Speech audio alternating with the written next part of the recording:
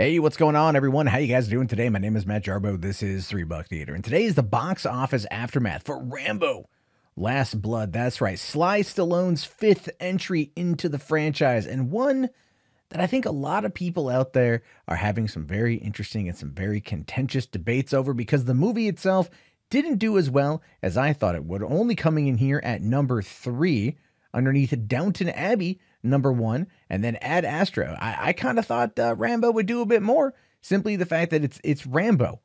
But unfortunately, it didn't. However, still making it but just a little bit under Ad Astra is not too terrible. So jumping over here to boxofficemojo.com, we can see that the movie itself had an opening weekend of 19,015,000. Not too shabby. Again, Ad Astra only a little bit bigger than that, and it had a budget of $50 million. So that's not so bad. That's not so bad. It should definitely be able to make its money back, considering the fact that 50 million is a low enough budget. And once this thing opens up overseas, as we can see here, there's no international release just yet. And I have a feeling this one should probably pick up a lot of steam as time goes on. This was just a very packed weekend. So jumping over here to the Cinemascore, we can see that audiences gave it a B. Not too shabby.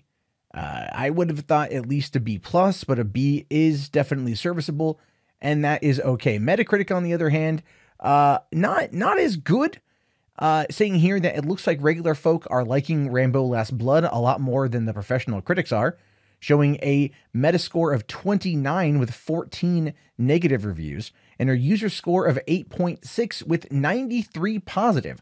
So it does look like regular folk, the salt of the earth folk, are out there very much enjoying Rambo Last Blood, so that's definitely something. But let's take a look here at the Rotten Tomatoes score. Again, 29% and an 84% for audiences. And again, that's very on par with Metacritic. Very on par with Metacritic, so that's pretty good, at least if you happen to be interested in that. So what are the critics saying? That's always a question, right? What are the critics saying here?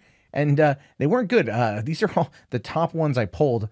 Charlotte O'Sullivan from the London Evening Standard, with a 2 out of 5 rating, says, "Come the apocalypse, Rambo will almost certainly be spilling blood. The war inside never ends, and neither does this bloody franchise." Clearly not a huge fan of Rambo. Matthew Rosa here from Salon.com says, "It is less an escapist action movie and more of a dramatized manifestation of the most notorious sentences from Donald Trump's presidential campaign announcement speech." Again, why do you got to turn political? A lot of people out there aren't saying that. For some reason, the critics, though, are very much trying to make it political, very much like the Joker, actually. And Kevin Meyer here, with a 1 out of 5 star from the Times UK, says he has destroyed an entire battalion of Vietnamese troops. He defeated the Russians in Afghanistan, and he decimated the Burmese military machine. Now the iconic super soldier John Rambo faces his greatest enemy yet, audience apathy. And I think that only really applies if you happen to not be a fan of the previous films. If you enjoyed watching him destroy an entire battalion of Vietnamese troops, defeating the Russians in Afghanistan, or completely mowing down the Burmese military with a vehicle-mounted 50 caliber machine gun in glorious destruction, you will probably enjoy this movie. But this one right here, this clip, this is a segment. I forget who wrote it, but this is from an actual review, saying, "This massively enlarged prostate of a film can only make you wince with its badly acted geronto ultraviolence, its Trumpian fantasies of Mexican rapists and hilariously insecure U.S. border, and its crass enthusiasm for rape revenge attacks undertaken by a still-got-it senior dude 73 years young on behalf of a teenager, or on behalf of a sweet teenager. The film was co-written by Stallone." So, I mean, this is just like a snippet.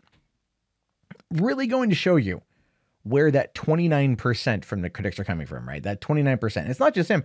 Even Grace Randolph here didn't like it. Says it's racist and misogynistic. Stallone seems to be devolving as a filmmaker and an actor. And I find it kind of funny that Grace makes this comment about being misogynistic, considering that she suggested that when Kelly Marie Tran left social media because of harassment after The Last Jedi, that it was her own fault. So hot take by Grace. Good hot take by Grace there. But not everyone hated it. Not everyone hated it. Here we've got Rob Liefeld.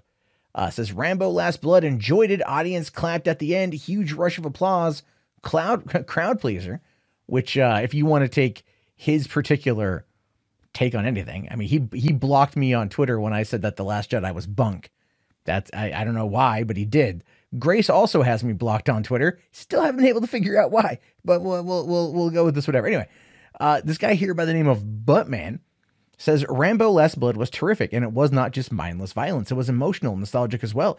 The only way today's critics would like it would be if he was gently stroking the bad guys' chins, or he was brutally killing only white Trump supporters. Now, again, I would argue against the politics being brought into this, but to be fair, Buttman's kind of got a bit of a point here.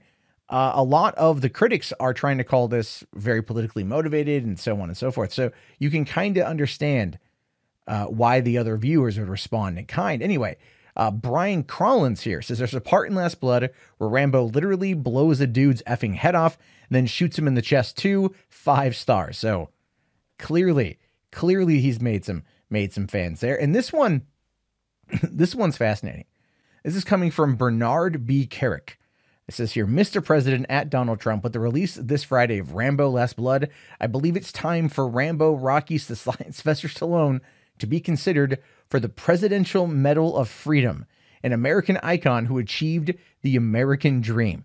Now, obviously, he is referring to Sylvester Stallone, but he's propping up Rambo, who has gone and just murdered people across the board from a different, after being attacked and whatnot. But this guy was the 40th police commissioner of the NYPD. The 40th police commissioner of the NYPD. So I had to kind of laugh when I saw this one, because to me, that's like, dude, you're a cop and you're out there promoting violence. Funny. Very, very funny. Anyway, so this is the box office aftermath for Rambo Last Blood. I have not seen it yet. It is on my list of things to see this week.